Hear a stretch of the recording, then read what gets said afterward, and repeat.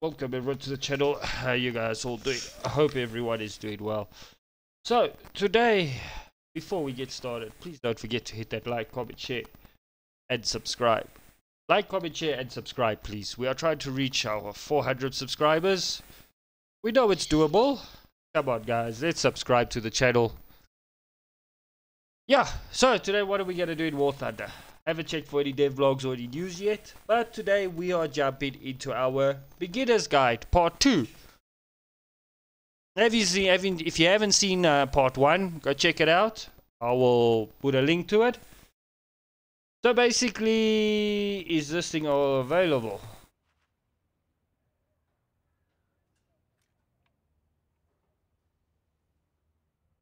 Is it not available?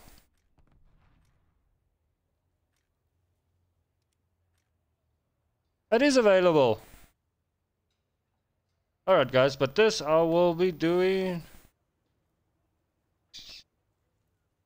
I will be doing something on this later. Okay, cool. But anyway, let's get back into the video. We are going to be doing our beginner's guide part 2. So in the first one, we did all of this stuff on your HUD here, on your display or on your screen here. Okay.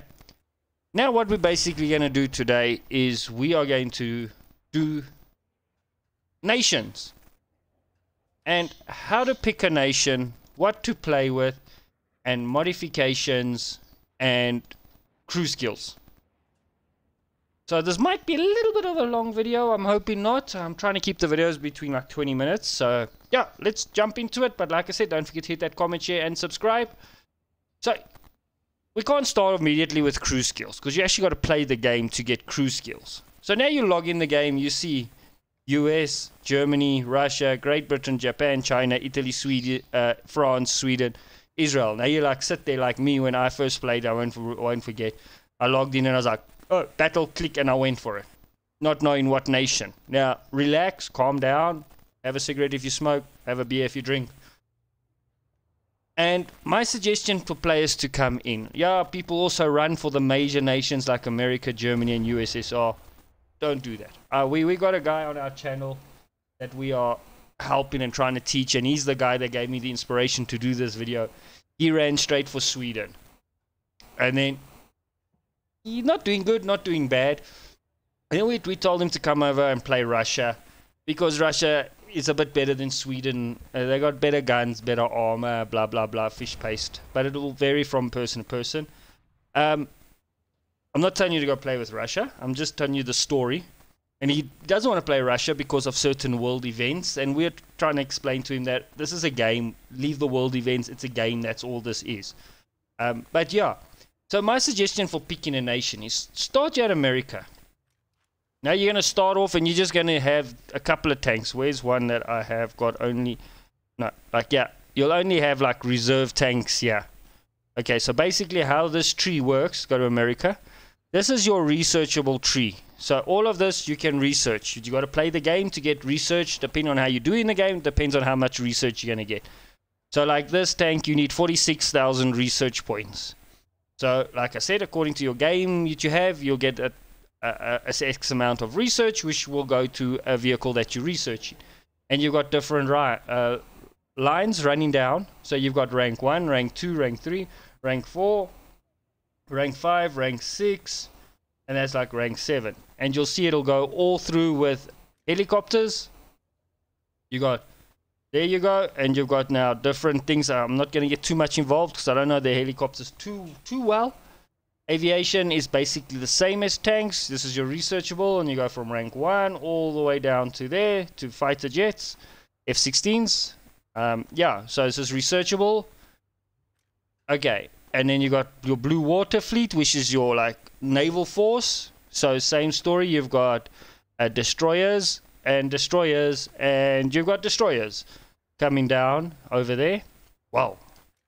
Then same with your coastal fleet. This is now like torpedo boats and sub chasers and that, and they got like different designations like motor torpedo boat, but then you come to like sub chasers. These are boats that are actually designed to hunt down submarines. So the naval tech tree is still a bit of a mixed match. It's not as organized as air, as there's aviation and army. In aviation and army, you got your fighters, as you can see there in the card. You've got fighters, another row. But let's just go between it. You got a naval fighter, naval aircraft. You've got a light bomber, a hydroplane, and you've got naval aircraft, torpedo bomber. So you just go through it, you'll see the different things. I don't know, American tech tree.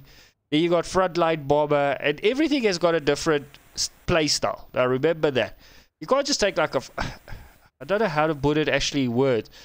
Some planes are more higher altitude than lower planes and all of that, but it's very complicated.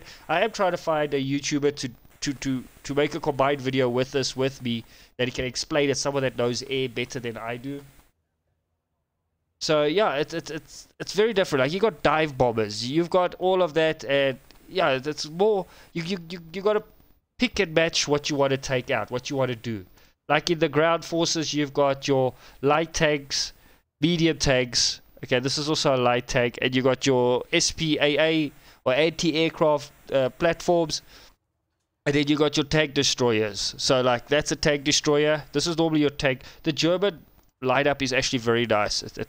It's very better. You got like tank destroyers, SPAs, medium tank. This is also a medium tank, and then you got light tanks, but you've also got tank destroyers. So you got to look what you're researching, guys. That's basically what I'm trying to tell you. Look what you're researching.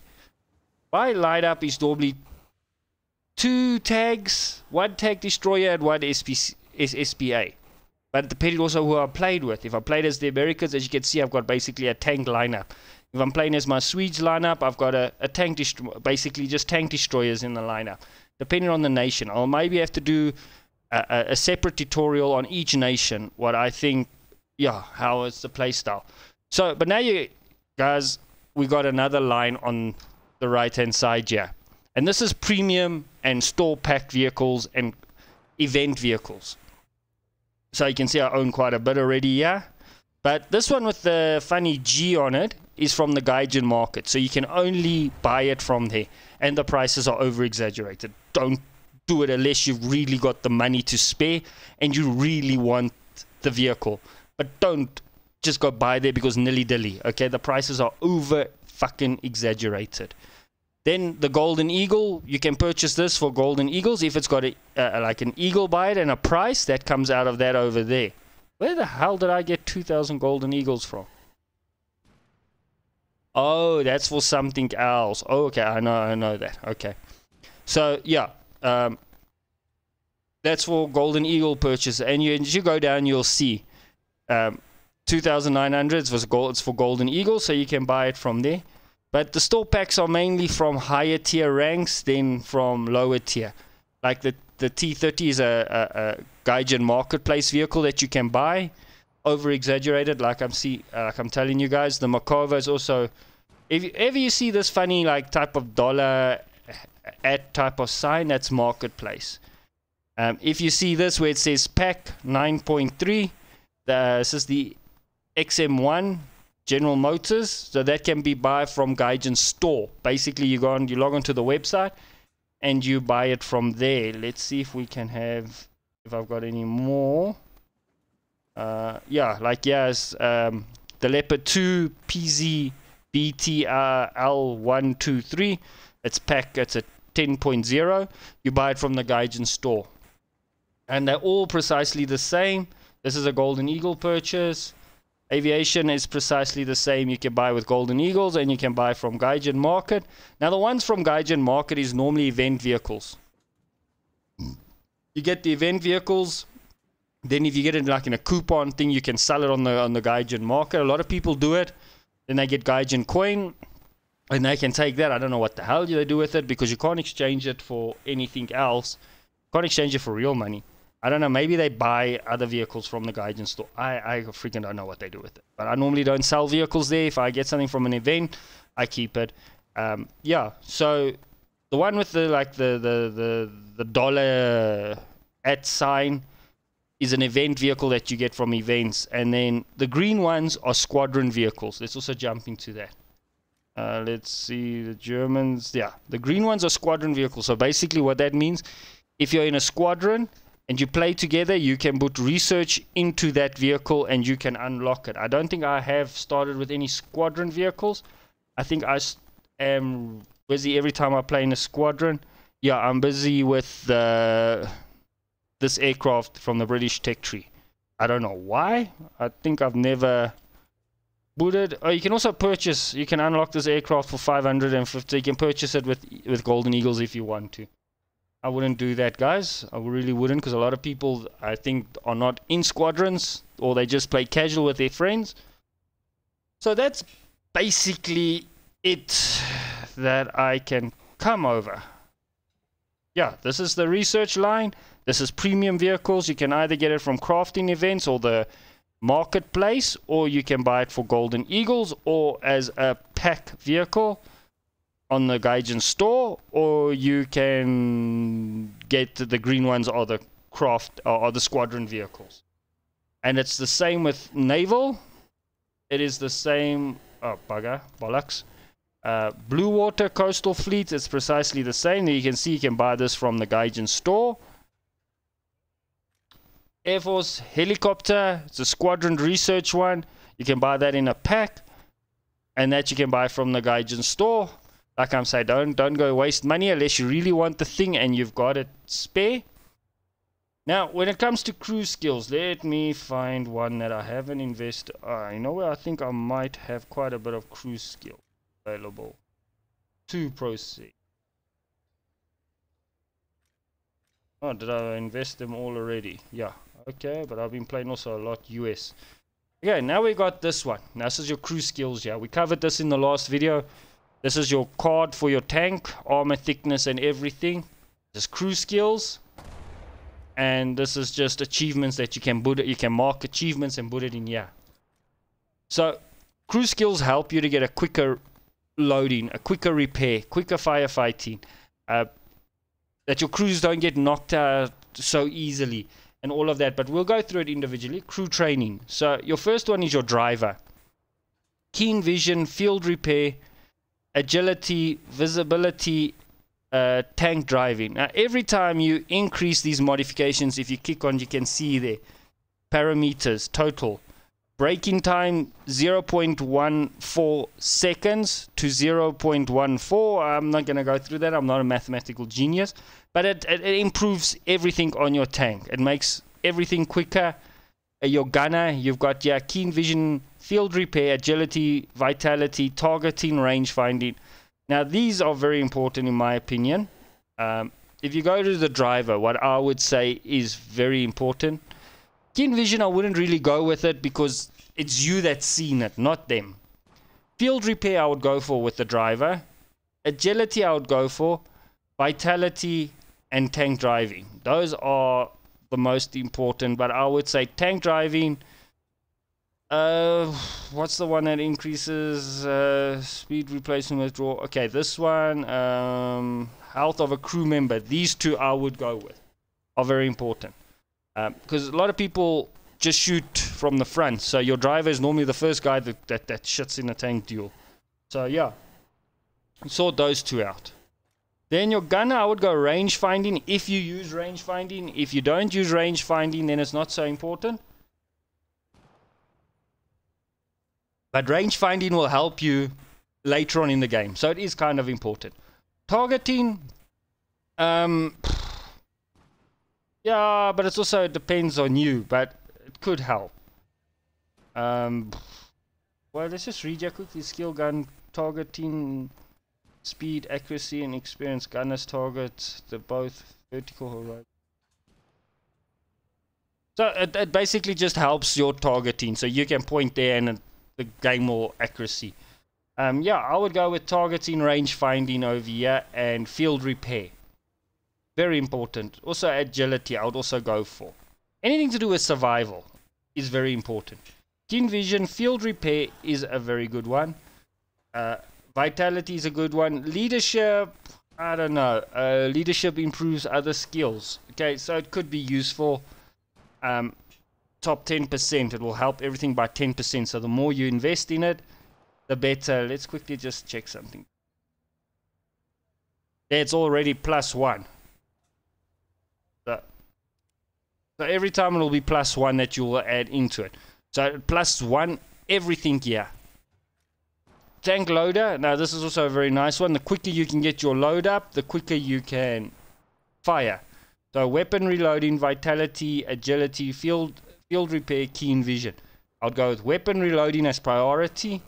Vitality, there I'll go with that vitality as also the second one after crew repair. And then field repair I would go for as well.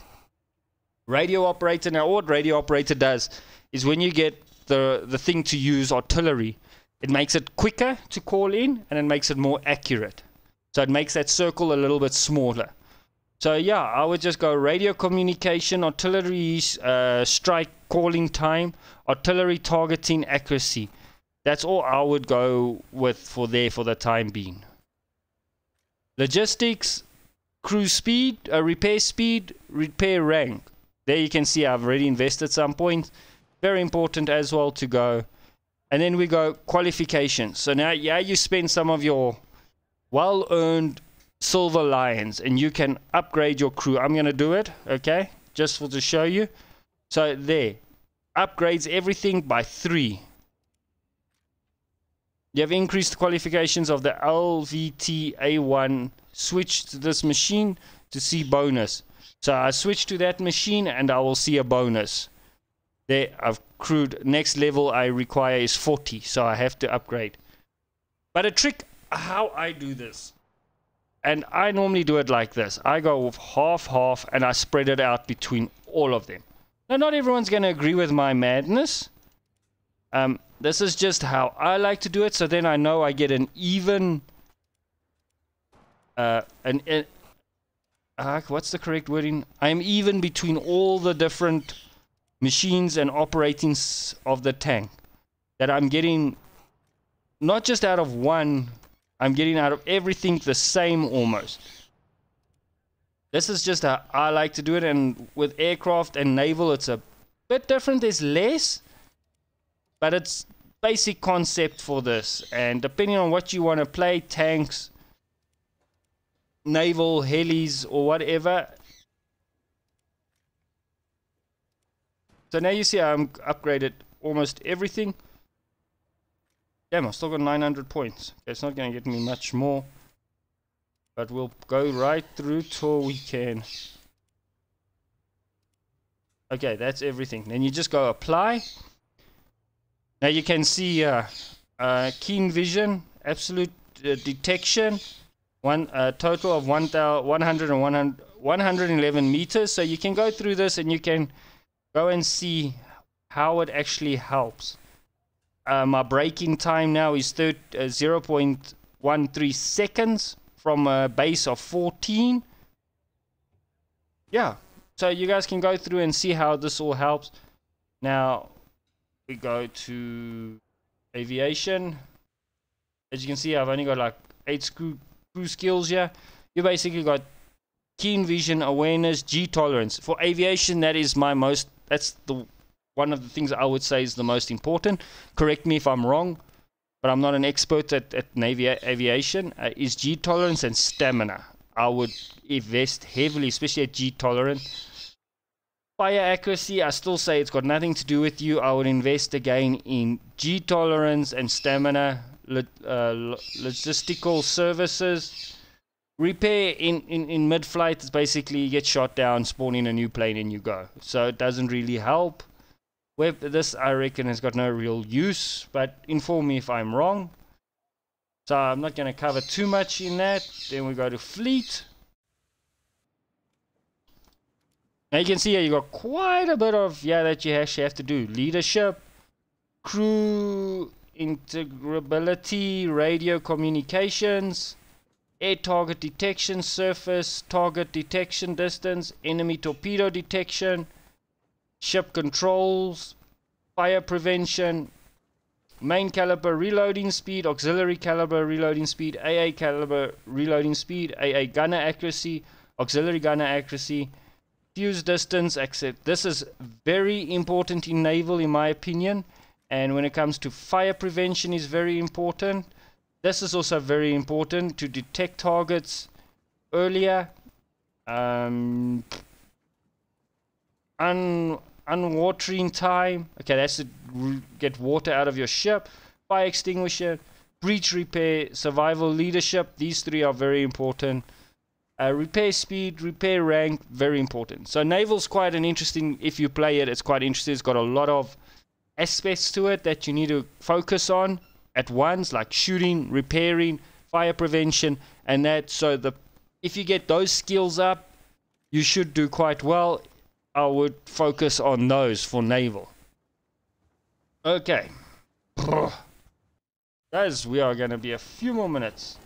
Let's go look at the vehicle parts here.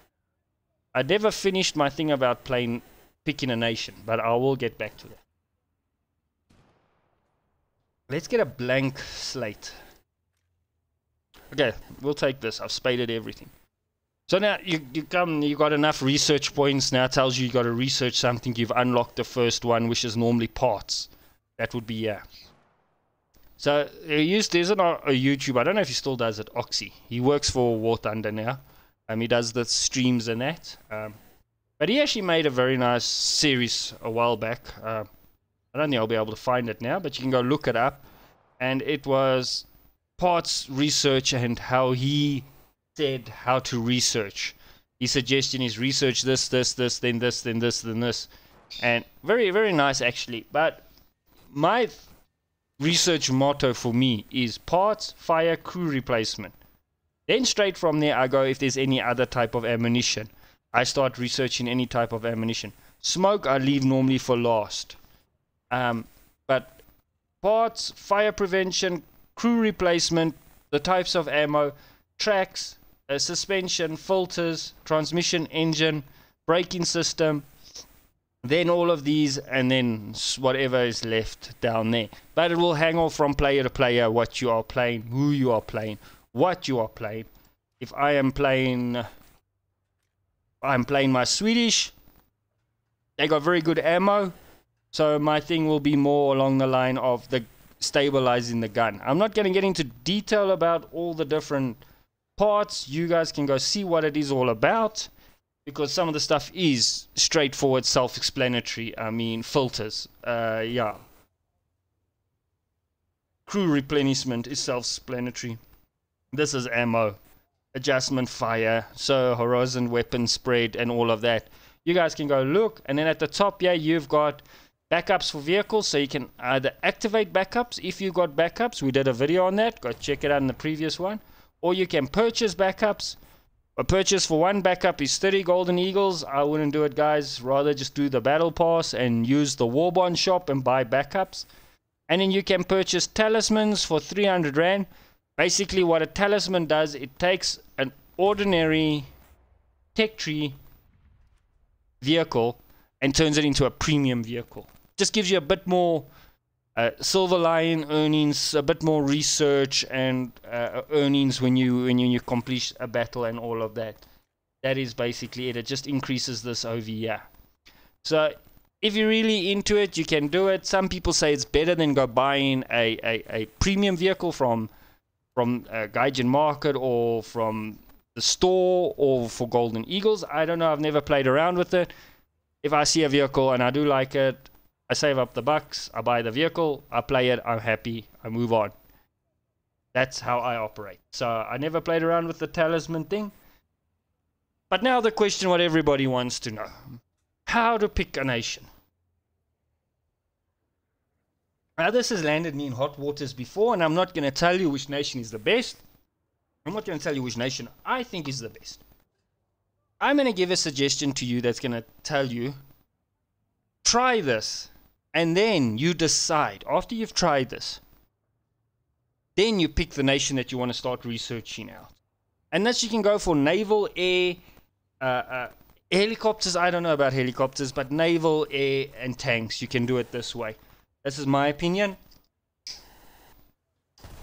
Because so many players come into War Thunder, pick a nation, battle their asses off, and then start swearing war thunder and say it's a stupid game and it's useless and it's Russian biased and it's America biased and it's German biased and Germany suffers and Russia suffers, but you don't got no concept about the game. So my suggestion is start here at the USA. Take your 2 reserve vehicles. It's the LVT A1 and the M2 A4. Put them in your... Now you won't have all of these slots open like I've got. Choose crew. Choose crew. Now these vehicles, this is a very good vehicle, guys. I will tell you, it's a very good vehicle. See modifications. You will have nothing here. It will be blank. Take these 2 vehicles. Spade them out. Spade them out. When I mean spade them out, I mean research all of this on this one. Research all of this. You see, I didn't even do it. Okay? Research all of this on this vehicle. And then move to the next nation. Germany. And in the same story, you pick your reserve vehicles over there. And where's the other reserve vehicle? Where's the frick? Oh, there's the other one, the 35T and the Panzer 3BE. Put them there, spade them out. Move to USSR. Reserve vehicle is the BT5 and the T26. Very nice vehicle, but slow turret. Spade them out. Move to Great Britain. Take the reserve vehicles. I'm sure you guys are getting what I'm saying. Take the A13 Mark 1 and the Trench Tractor 1. Spade them out. I'm going to go through every nation. Japan. Oh, Japan. Oh, Japan. Take the Haigoko, whatever this bloody thing's name is. And then what's the other reserve vehicle? The Kini. And spade them out. China. Same story. The M8 LAC, and it will be the T26. Spade them out. The Italians. Oh, my Italians. The old Italians. The AB41 and the L6/40. Spade them out. I'm sure you guys are getting where I'm going with this. Okay. The French. Oh, the French. It is the H39. Now, which was the other reserve vehicle for the French? Bollocks. I can't. Oh, it's the AMD, not the computer manufacturer. The AMD 35. Spade them out. Sweden is the STRV M31 and the STRV M38. Spade them out. Israel, stay away from now. Remember, you're a new player. This is not made for you guys that have been playing War Thunder for the last 3,000 hours or 1,000 hours. This is for new players. This is battle rating 6. Stay away from Israel. Leave them till... Okay, but you won't get them until you have unlocked Britain 6. Okay? And then you get a feel for all the different countries. And then you can go play a country that you feel more happier with, that you are more comfortable playing. And then if you want to, buy yourself the starter pack for those nations. For that nation. Like for the British, it's the Cruiser, the Saint. It's precisely the same as the one in the tech tree, but it's just got a cooler camo. That's all. Very cool camo. The aircraft, I can't remember what is the aircraft that comes with this. But anyway. Then start doing that. And then, yeah, take it from there.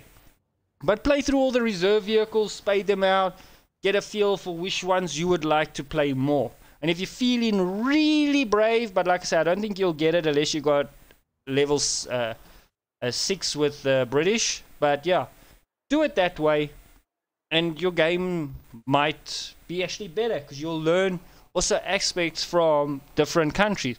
Like I never knew this Japanese Hini 3 is actually a very damn good tank destroyer at this VR. You see, guys, so you learn as you go, and that will help you to learn different nations, and then you'll get a proper feel for what is a good nation, what you'll be comfortable with playing. And make not mistakes that a lot of people have made prior to you. So that's my thoughts on this. This is part 2 of the beginners for beginners. I hope you guys enjoyed. Don't forget to hit that like, comment, share, and subscribe. We're trying to reach 400 subscribers. Thank you so much. Keep well, and I'll see you guys in the next one. Goodbye.